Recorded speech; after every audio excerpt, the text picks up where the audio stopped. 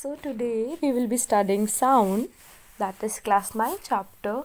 So let's get started. Sound is a form of energy. It is produced by vibrating objects. It travels through waves. Okay. So what are waves? We will understand it later on. First let's focus on the above 2 points, that is sound is a form of energy.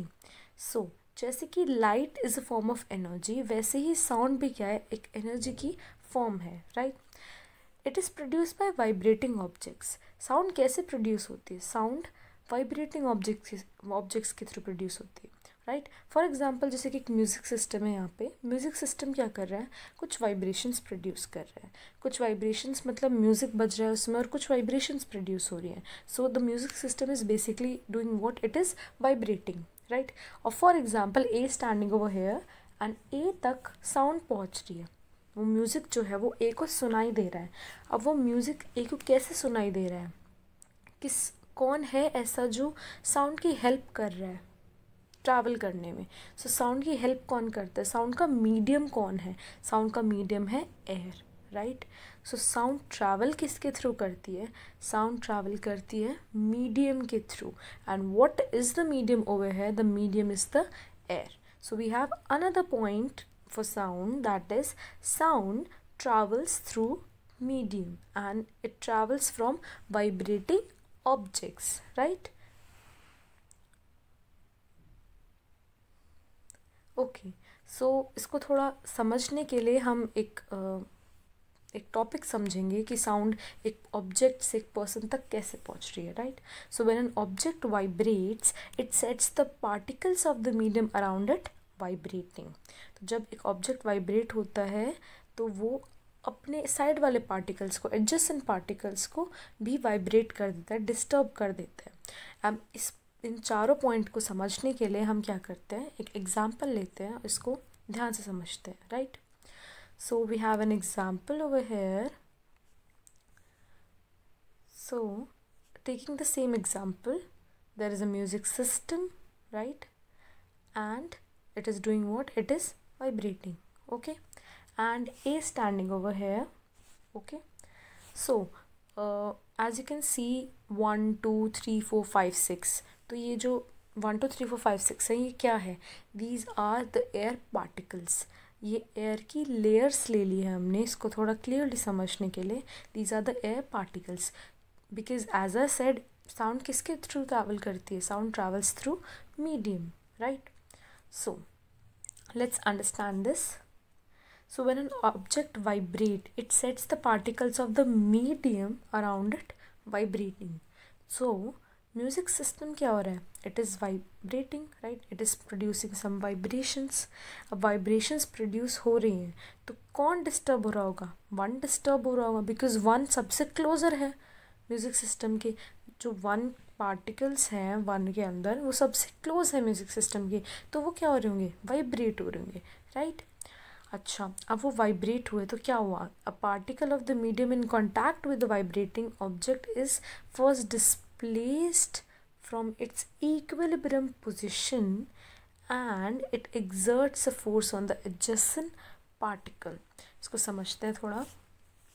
अब music system ने किसको disturb किया, one को disturb किया. तो one के अंदर क्या हुआ, कुछ एनर्जी क्रिएट हुई, कुछ वन के ऊपर फोर्स एग्जर्ट हुआ और वन डिस्टर्ब हुआ, वन के अंदर कुछ नॉइस क्रिएट हुआ.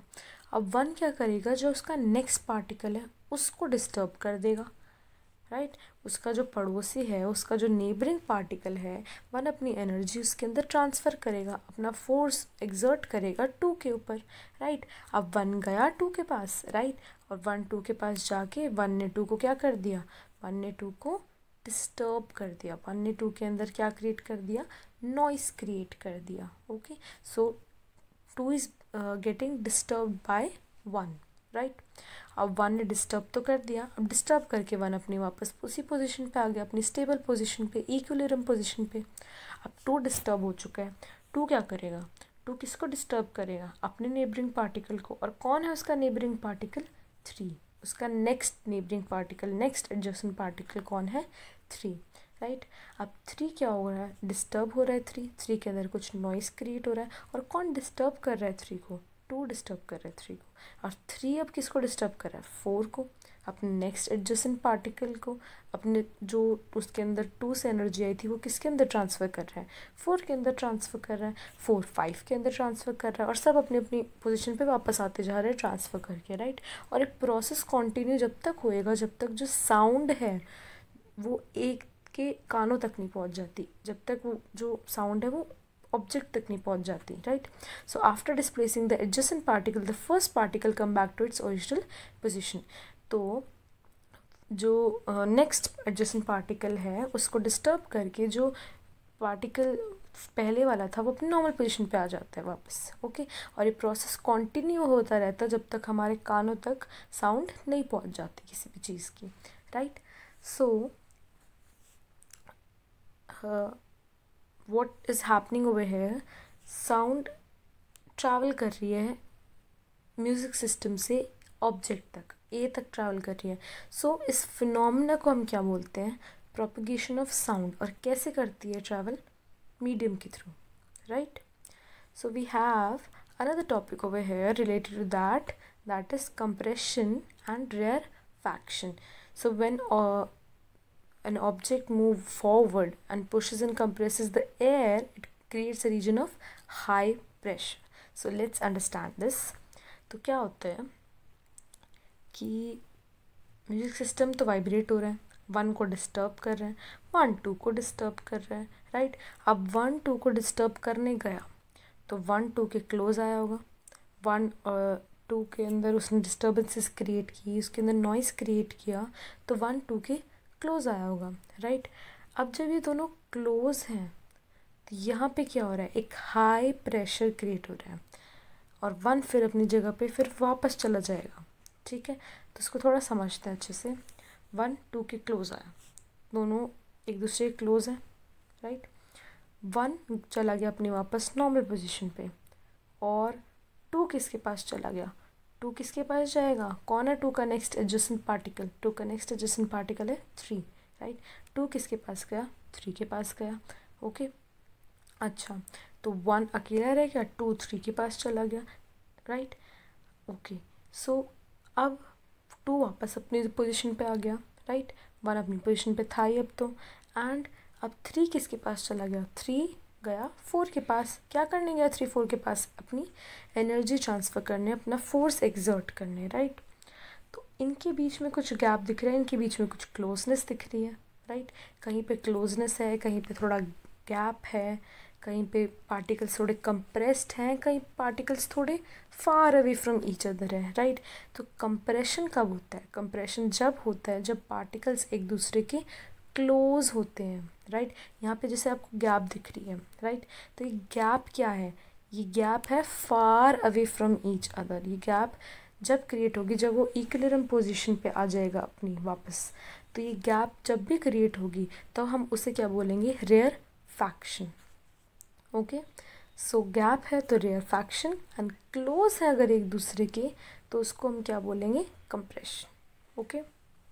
So compression is closer to each other and rarefaction is far away from each other, okay.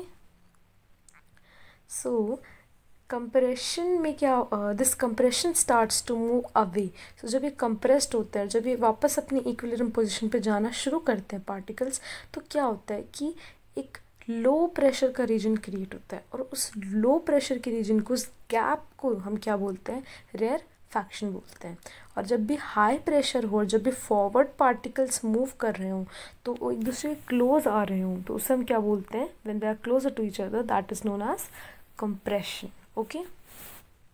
So when they are far, rarefaction, when they are close, that is known as compression. So this is the whole idea about propagation of sound, rarefaction and compression.